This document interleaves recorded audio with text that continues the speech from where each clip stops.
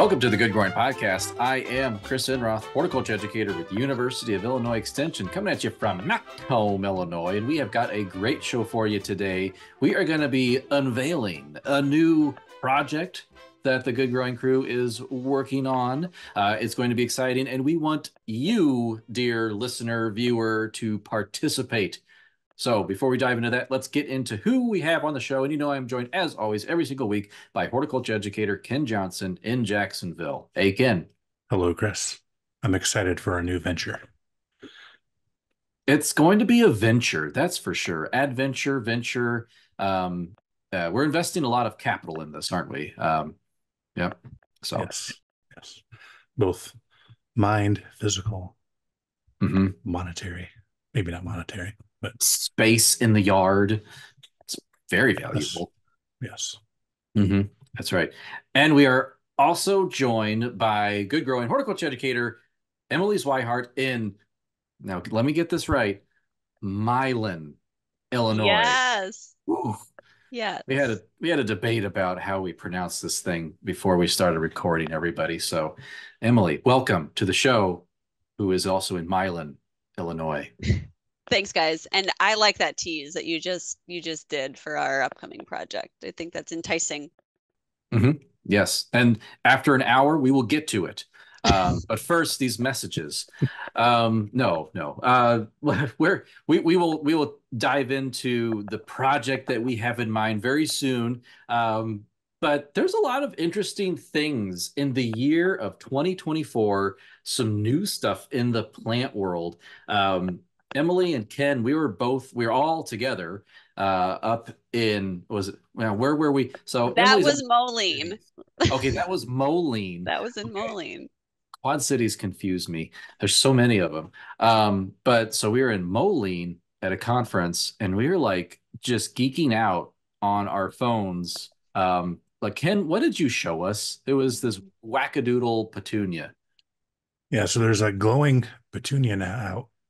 Apparently, it's so they took. I'm not entirely sure how they did it. I haven't read up on it. Hopefully, one of you two did your homework. But they took the genes or something from, was it mushrooms? There's some species of mushrooms that will fluoresce at night, and they took those genes and put it into a petunia, and it apparently glows at night. Ken here, going to cut in real quick. We did our homework on how this bioluminescence is actually working. So this actually first started taking place back in the 1980s, where scientists took the gene from fireflies for luciferase and inserted that into tobacco plants. And this kind of gave off a faint glow, but the plants needed special food in order to produce this.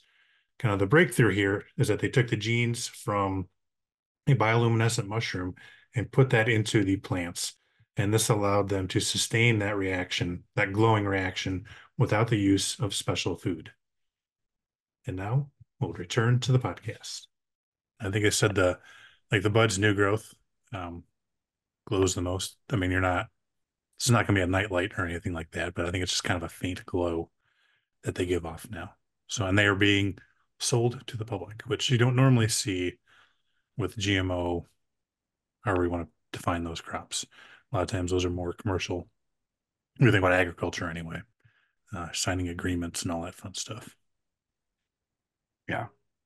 Yeah, I was reading about it. It's interesting. I don't know how exactly they did it either, but the company, the article that they were using to describe this new plant, it's called Firefly Petunia, if folks want to look it up.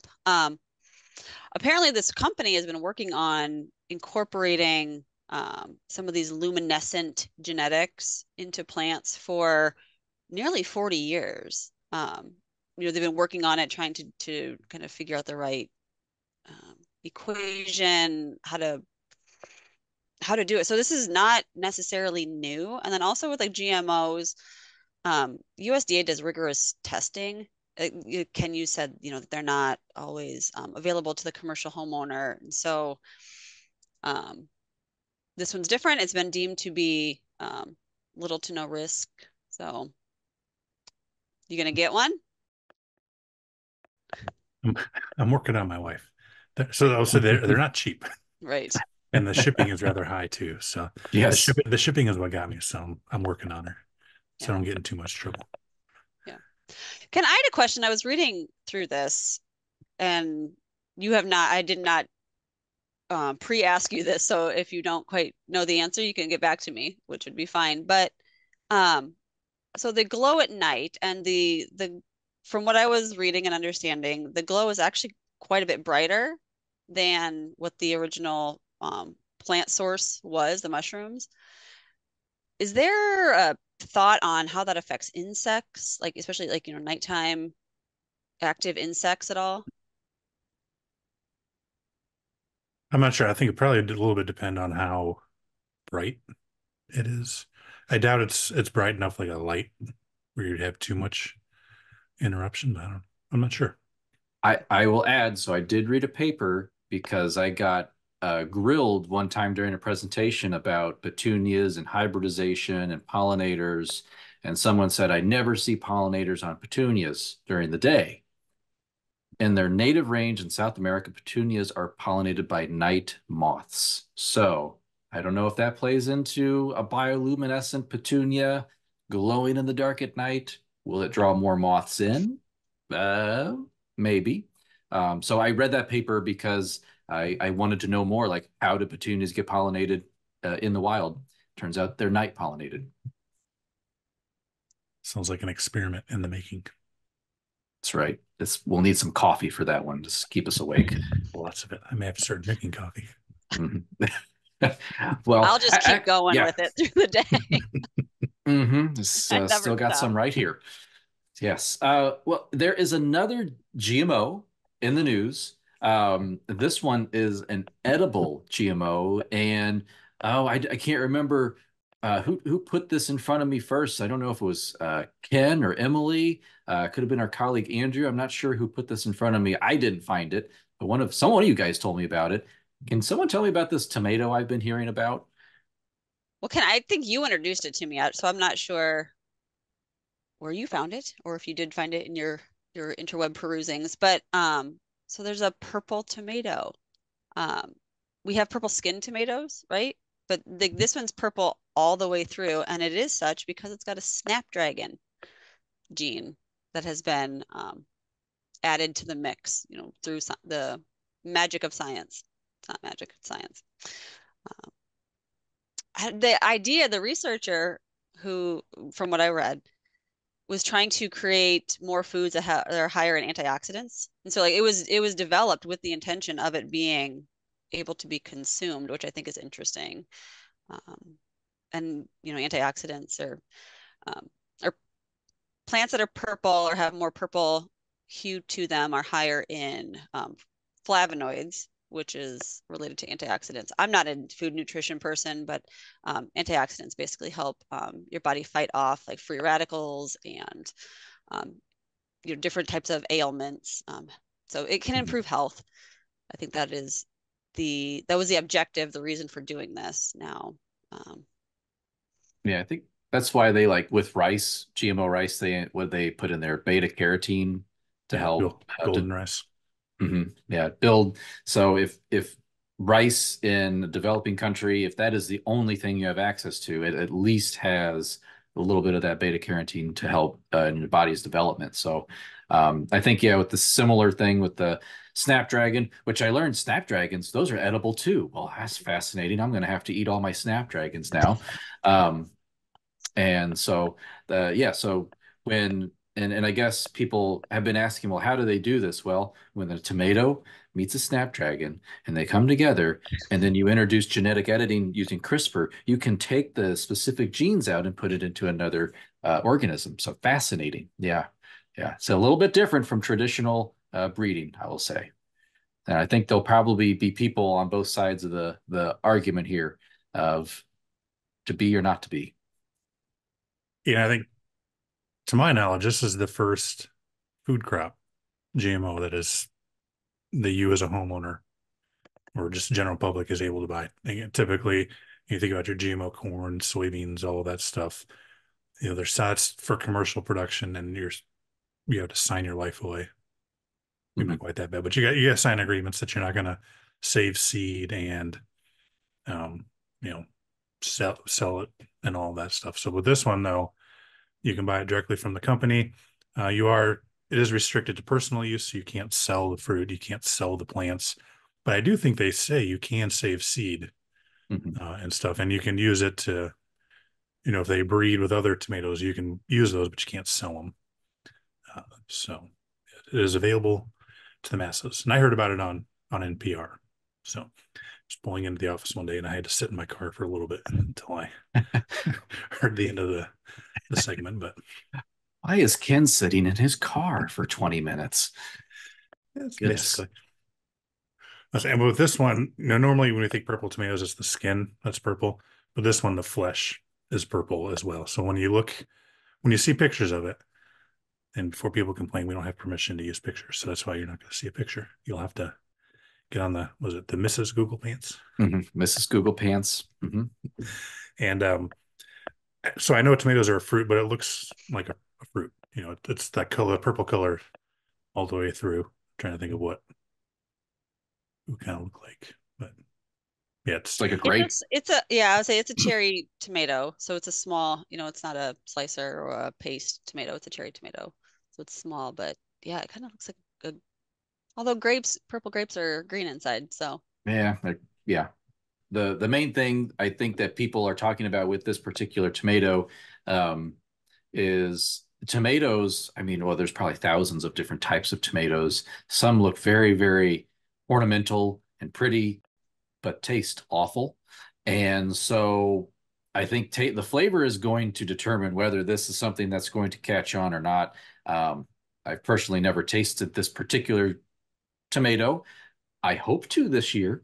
But I think flavor and taste is going to determine whether this particular purple tomato is just a one-off novelty or is going to maybe become more of a staple in a garden. I was reading an article somewhere. I don't remember where, but somebody in the comments had said that they had tried some at a conference or a trade show, and they said it tasted good, like better than a regular grocery store tomato. So, which isn't necessarily a very high bar. Yeah. But step away from water. Yep. And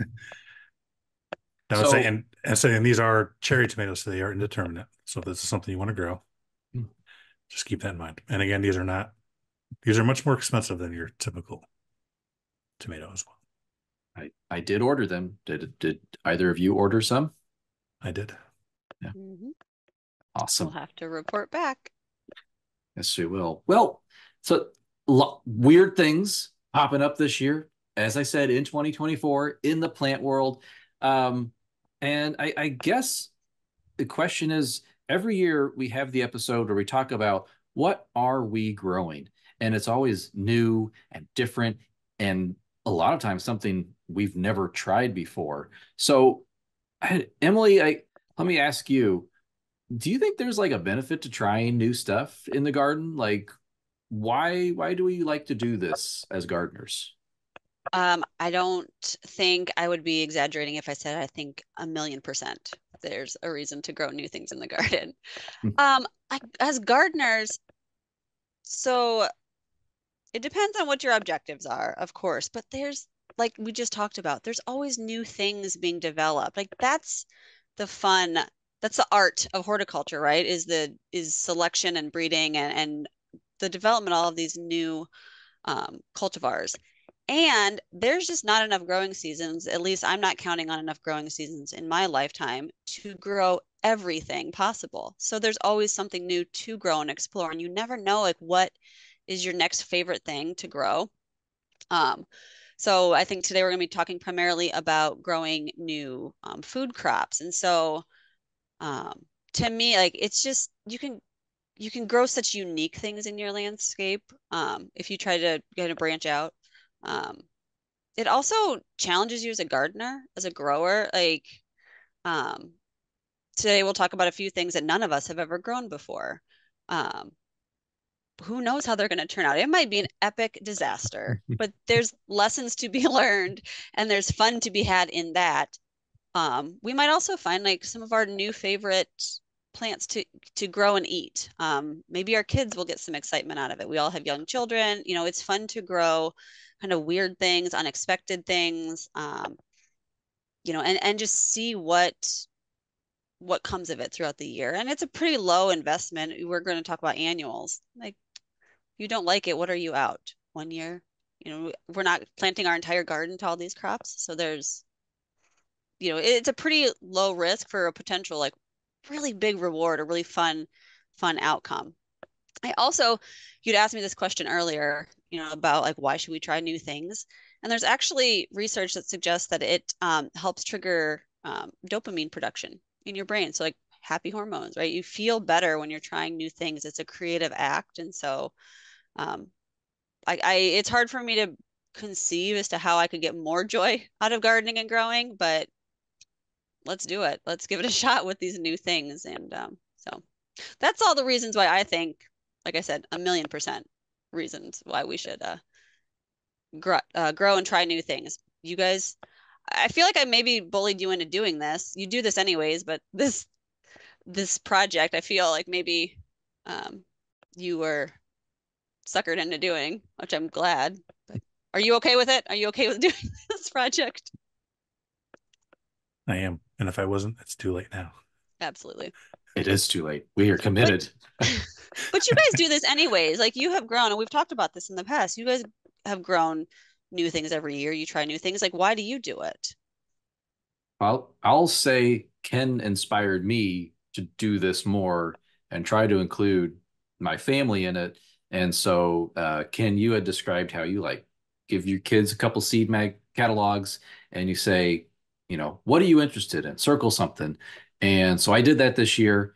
And of course, my kids picked like the biggest watermelon and the biggest pumpkin. So we're going to try that. We'll see how it goes. But it's something new and different for them and me. And so, Ken, you were my inspiration that really got me down this garden path. So but I mean, is this something you also did as a kid? Were you growing weird stuff in the backyard?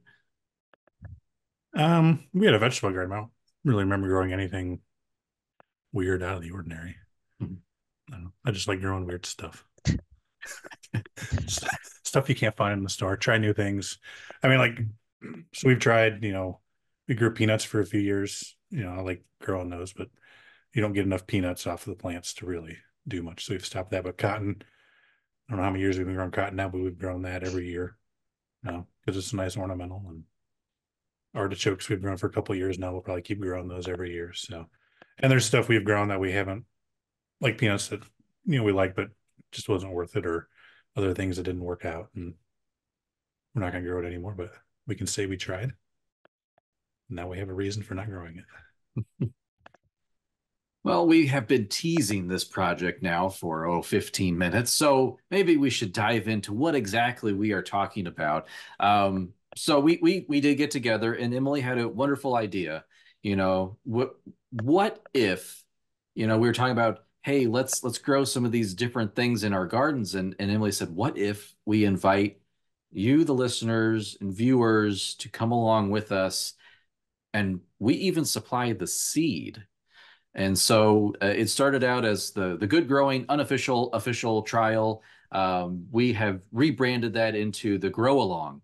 So we would like you, viewer, listener, to grow along with us. And we have selected 6 different crops that, at least the varieties, the names of these different crops, none of us have ever grown before. Maybe somewhat, maybe I think Emily, Ken, you both mentioned you've grown a couple of these. I have not. I've not grown any of these before. So I'm excited to try these in my garden. And I guess, we should probably ask, why are we doing this? Did I explain why we're doing this? Should you edit this part out, Ken? I don't know. Why not? Why not? There you go. Why not? Well, I guess I'm thankful that you all agreed to go along with this idea, because the listeners to the podcast and the readers of the blog are the reason, at least, that I get so excited about work, right? Like, it's sharing this love, sharing this passion, sharing this experience with people. And so why not takes like a bunch of the risk out of it. All we're asking viewers and listeners to invest in this is a little bit of garden space and a little bit of time. And then you get to try something new. So, why not? And we have 6, Chris, like you said, we have 6 things. You don't have to grow all of them. You can choose one of the species to grow along with it. You can choose all 6 if you want, but you don't, kind of pick and choose and see what is of interest to you, what you might like to eat. So we didn't really talk about how we came to the 6 of these species.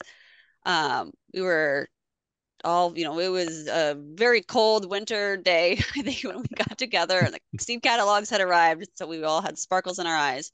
And we're looking at all the new things and talking about different options. And so, kind of said, like, let's pick things that span, the flavor profile, right? Different growing conditions. Some are really compact, some are upright, just so that we can make it available to more people. So, you have anything to add? I mean, we all kind of brainstormed, right? I don't even know who brought what to the table, but brainstormed some different ideas.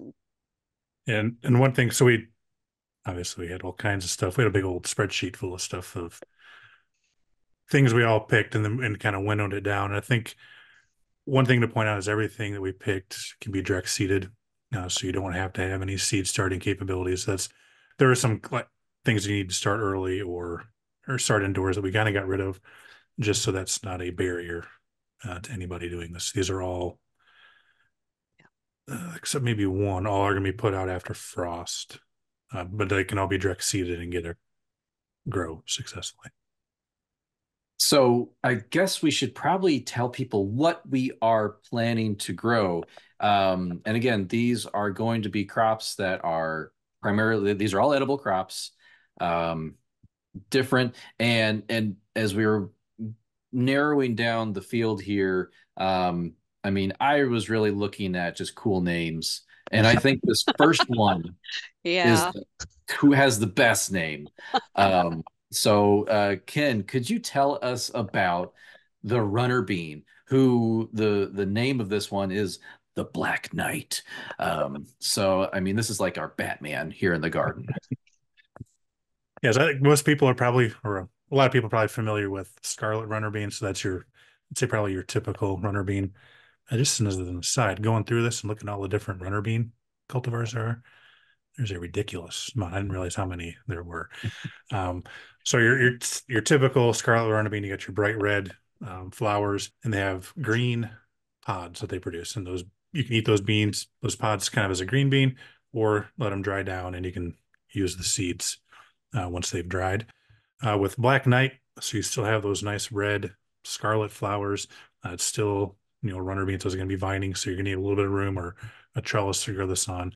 But the seed pods are this really dark purple, almost black color. So I think you'll get a nice, in pictures I've seen, again, we don't have any pictures to show you because we have not grown this particular type of runner bean. But there's a nice contrast with the green leaves. You got the red flowers, and you have these dark purple, almost black seed pods on them. So be good for an ornamental that you can also eat if you so choose. So our next crop that we decided to grow, I remember bringing this one to the table. One of the things I looked for was maybe like one that was noted for good performance all around. So I went to the All American Selection website and I kind of just perused, the multiple years of winners on that one. And so I brought to the table an okra plant. And this particular one is called Candle Fire. It is a hybrid. But it is a fairly different type of okra. Now, I'm familiar with okra having like ribs and ridges going down the length of the pod. This one does not have that. It's like cylindrical. It's smooth, and they're this bright red. So candle fire, bright red okra pods. They also have red stems, and so kind of like that Black Knight being. This is a pretty plant. Like this is an ornamental plant. And now as I'm thinking about all of these other crops we picked, they're all really have an ornamental appeal to them. So, I mean, you could put this okra in your front yard probably, and it would look good. And people would be like, "Oh, that's a cool shrub that you got there. What are the pods hanging off of them? Oh, they're okra. You can eat them. Excellent." So, so it is since it's an AAS winner, All American Selection. That means it's been evaluated across the United States, and it has been rated very high on its performance throughout the U.S., which means this one's probably should do well throughout Illinois.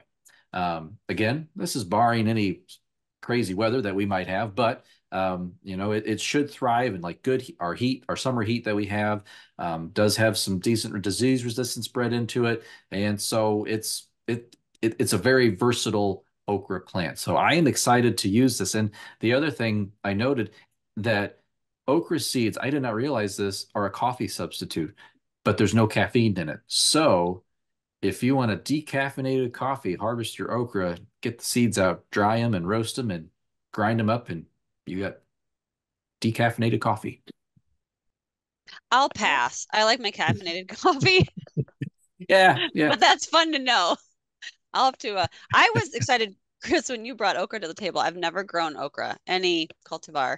I'm not even sure I've ever eaten okra, and so I'm gonna have to do some recipe searching. And I welcome viewers to share any of their favorite okra recipes. I'm excited about this, and I thank you for bringing this one to my garden. Fry it. Fry it. Fry it. Okay. I like it personally. I like it plain. Just eat it right off the plant. Yeah. Does get, may turn some people off, but it does get a little kind of snotty. So that's something to keep in mind. So, What do you mean by that? a little mucusy Okay. when you eat it sometimes. So Okay. just keep that in mind. If you're eating it raw, if you cook it, it's not. In my experience, when you fry it and stuff, you don't have that anymore. Okay, gross. I know. I was trying to think, is that why the Southerners say you Northerners can't grow okra? Because it gets snotty. But well, we will find out this year. Again, candle fire okra. And I think we probably could pop a picture in of that because All American Selections does allow us to use pictures. So we might pop one in of that here or before. So Ken, you're driving the boat this week. So yeah. Randomly pop it up. Here we go. Right now.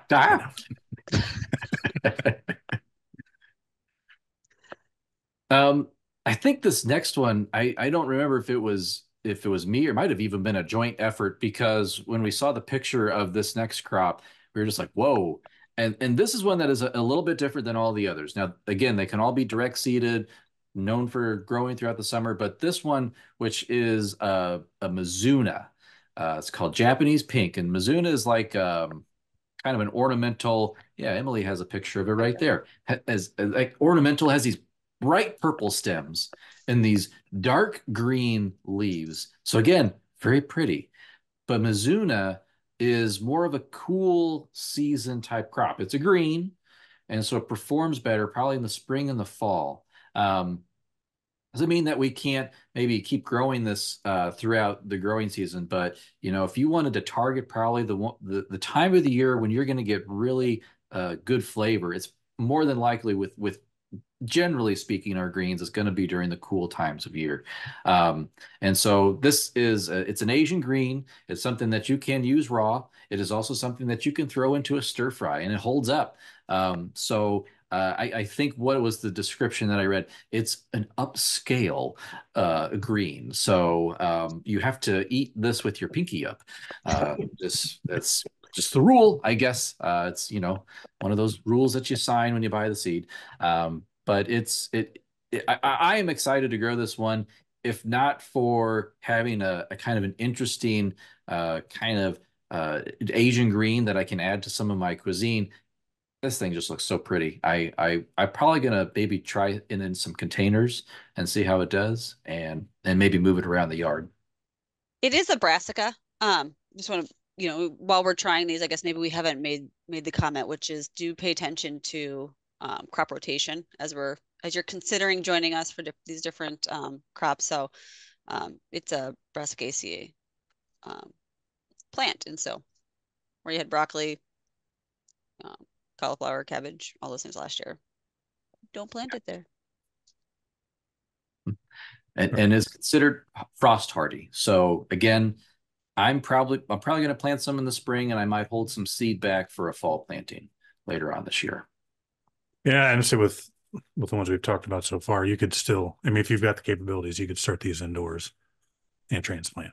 So you're not you're not required to direct seed them.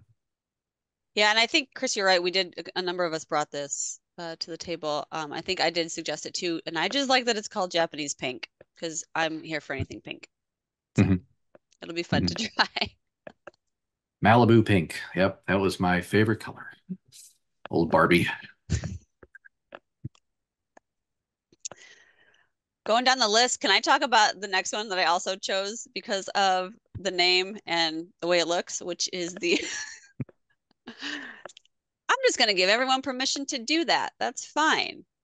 Do some research, make sure that it's an okay plant to put in your landscape, but it's fine to go for the plants that are, I think, adorable, is the way I would describe this next one, and the name. So it's an acorn squash. It's called honey bun, and it is, I've grown acorn squash in the past, and so, I do like acorn squash, so I'm expecting to enjoy eating honey bun, but this one is, it's described as like striking dumpling squash. So it's smaller in size than your traditional acorn squash, which for me was appealing.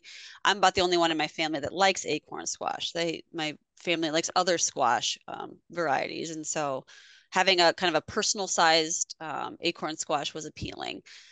The outside of it is kind of a dappled dark green, yellow coloration, which is, it's eye-catching. It could be ornamental. Acorn squash can store for a while, and so you could use it kind of as a fall decoration while you're waiting, for the next meal where you're going to have acorn squash.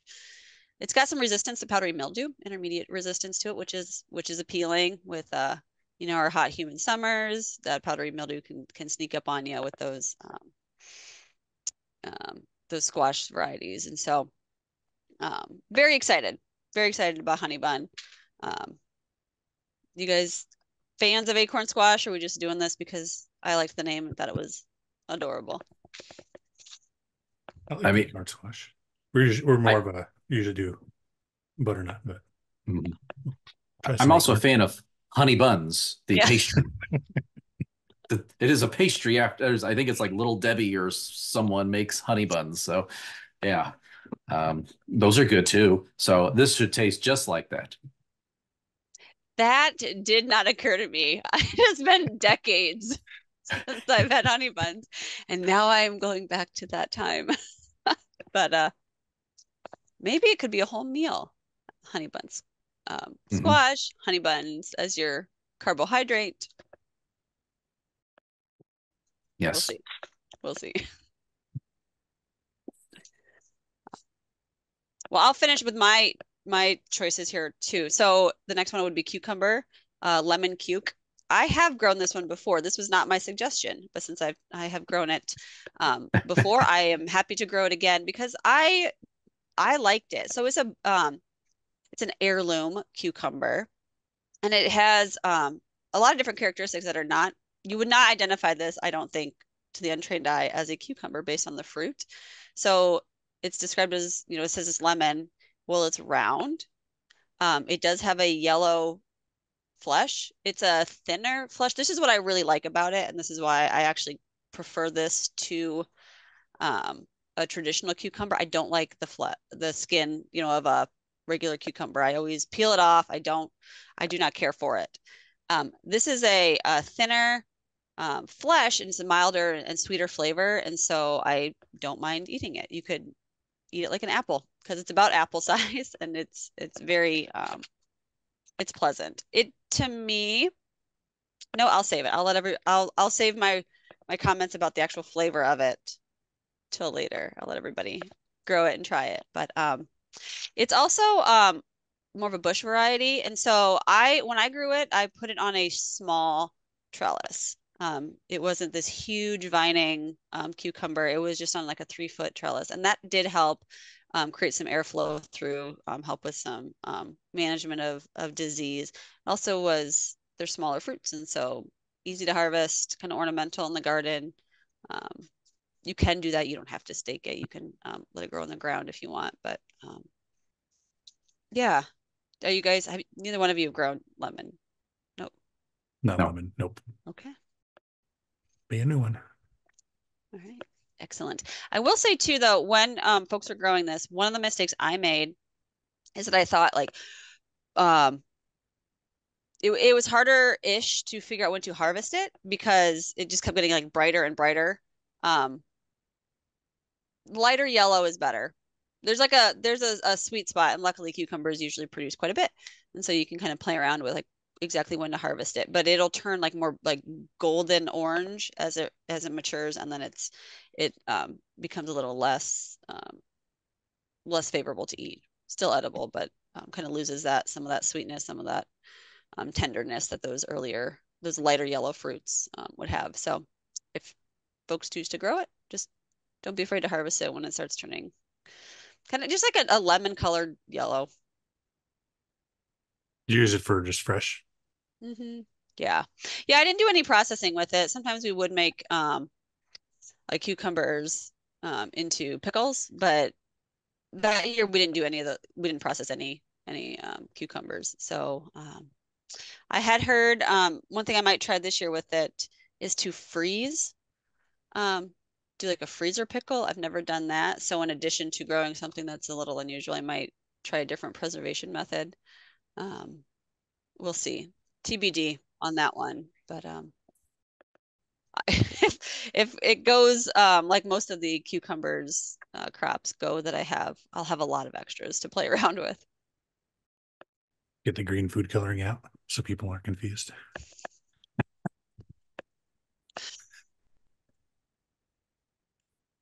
So Ken, do you have the last one? I have the last one.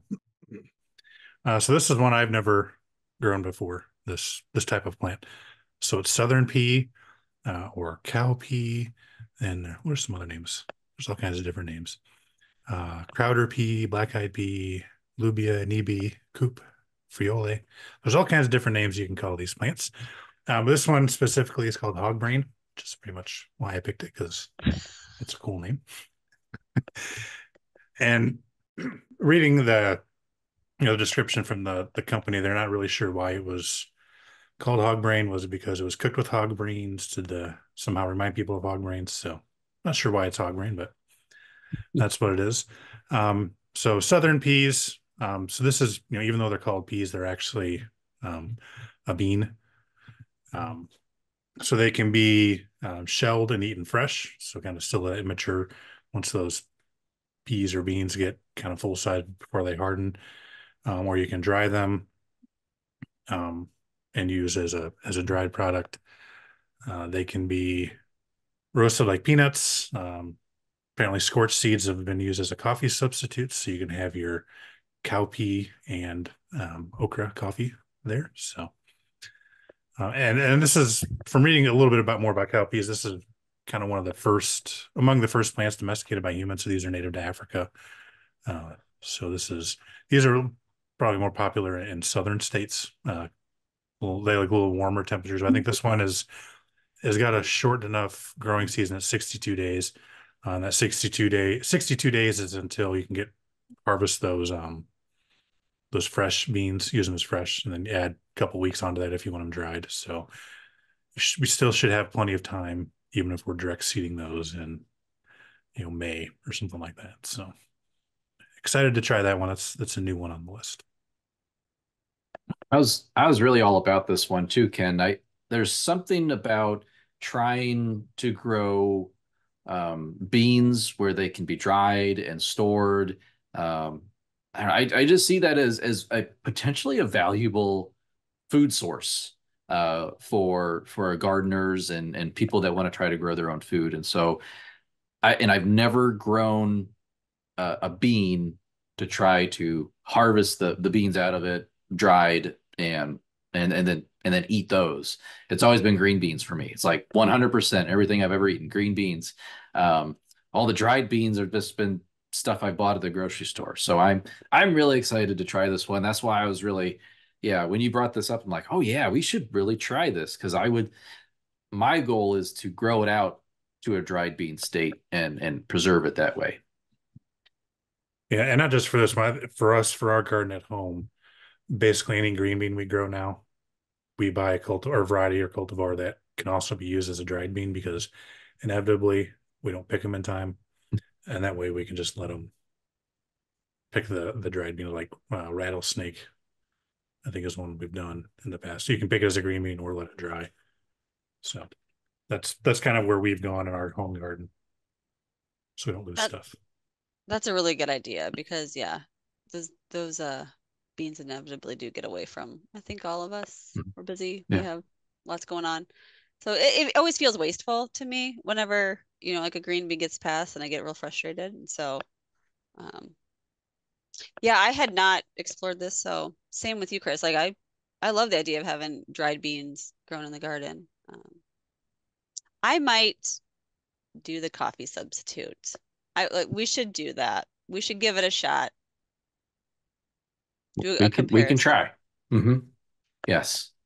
So, and maybe folks growing at home in our grow along, our good growing grow along, would like to try the coffee substitute as well. You don't have to, but I think it's probably time to say to let everyone like first off ask some questions that people listening or watching might have.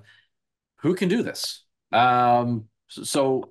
Emily, who can do this particular grow along? So we've set up a registration for anyone in the listening area that is Illinois or the surrounding states. So we do have a limited supply of seeds. This is our first time doing this. We wanted to be responsible with how much seed we bought. Like we're not dedicating our entire gardens to this. So in case this is of zero interest to anybody, we didn't want to have all of the seed left for the three of us. I don't think that'll be the case. I hope we've convinced everybody that there's at least something in here that is fun to grow. So go to our registration website. We'll link that in the show notes, and we'll put it, attached to the YouTube video. It will also be in the email that we send for Good Growing. If you don't get the email as a part of the Good Growing suite, I guess. What do we call this? I guess I've never really thought of the Good Growing empire. Mhm. Multiverse. But yeah. So we'll put a link in there too. So consider as you're making plans for your garden, think about what and where you want to incorporate one or more of these plants. Go to the website. We're going to close the registration on April 1st, the end of the day, April 1st. That's not an April Fool's joke. That'll be closed April 1st, the end of the day. So then we can package and mail all the orders. There's no fee to participate. We'll send these to you in the next couple of weeks. And so you'll get them in plenty of time to direct seed them in your garden. You will get an email. We'll send a follow-up email once all the seeds are in the mail so that you know they're coming. You can expect and watch for those seeds to be delivered, hopefully in the next couple of days, depending on how quickly and how far you are from where we're mailing them. And then you plant them, right? So the idea is to be interactive. This is an interactive program or a project that we're doing. Please keep in touch with us. You'll have our email. You should have all of our emails. Send one of us or all of us, a note as to how it's going. There's going to be a survey that we're going to send that is going to also give you an opportunity to submit photos. We'll have some questions, some seed questions in there. Haha, see what I did there?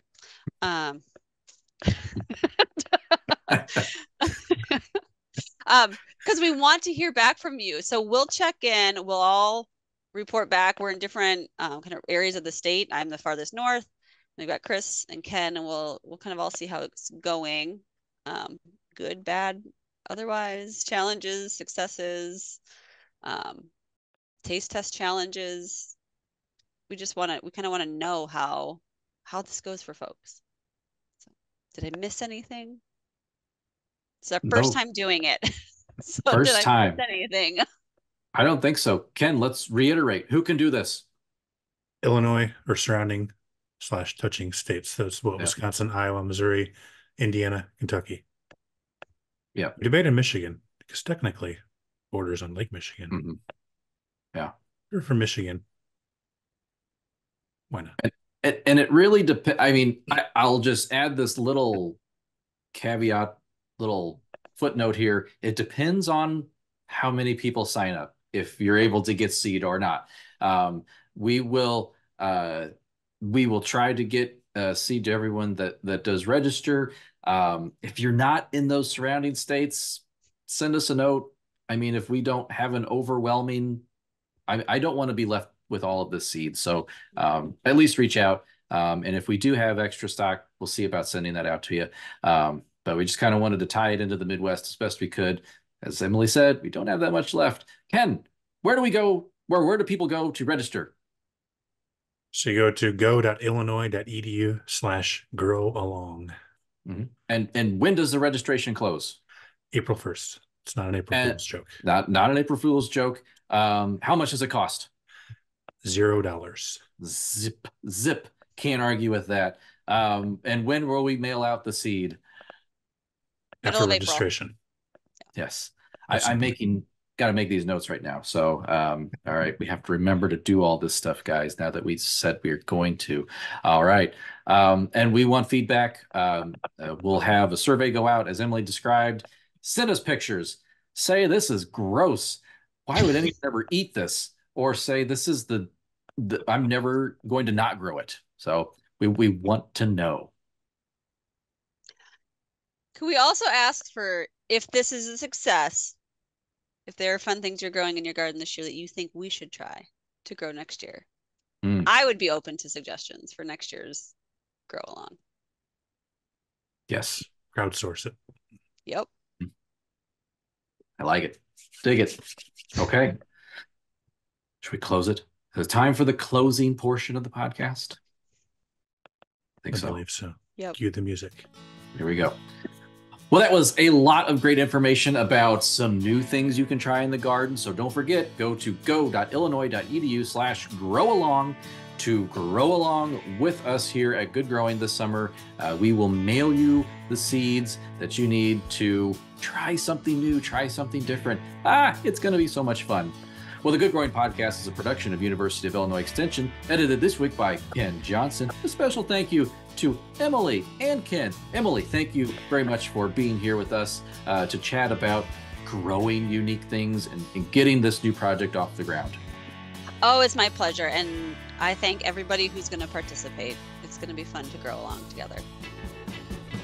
And thank you, Ken, hanging out with us as always every single week to chat about some of the weird things that we will grow this year. This has been a tradition for us every year, so there's another one in the bag for us. Yes. Thank you, Emily, and you, Chris, for roping me into this. It should be fun. And everybody who chooses to participate, it'll be fun. It's going to be awesome. And let's do this again next week. Oh, we shall do this again next week. It'll be a Garden Bite episode, so look forward to that. We have a lot more stuff coming down the pipeline for the spring, so we are excited to grow along with you. Don't forget, go.illinois.edu/grow-along. That's the registration. That's the only place you'll find it. So listeners, thank you for doing what you do best, and that is listening, or if you're watching this on YouTube, watching, and as always, keep on growing.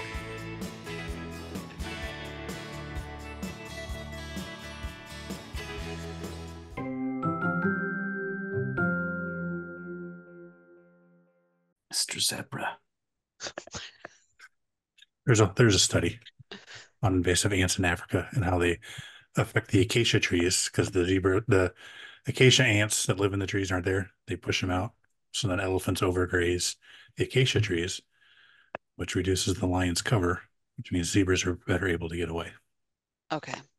Thank you. And I'd love to read that. What it sounded like was that the ants were like, what just happened? Was very confusing. Your summary. Acacia ants bite the elephants. get in their trunks and bother them. That's not nice. Why did you go down this hole, Ken, of invasive ants in Africa? What drove you to this I don't know. madness? Probably. Off to a good start, guys. Yep.